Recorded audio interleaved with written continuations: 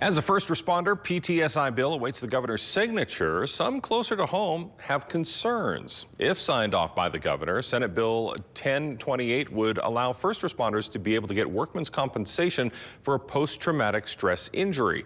City of Pocatello Mayor Brian Bladd says the bill is a dangerous piece of legislation because there's no way of knowing what it's going to cost the cities, the counties, or even the state.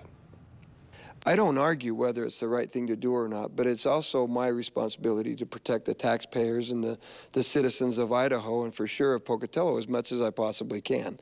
And that protection is also watching out for where the money's being spent. The mayor goes on to say that he will support the legislation if the governor signs off on the bill and it becomes law.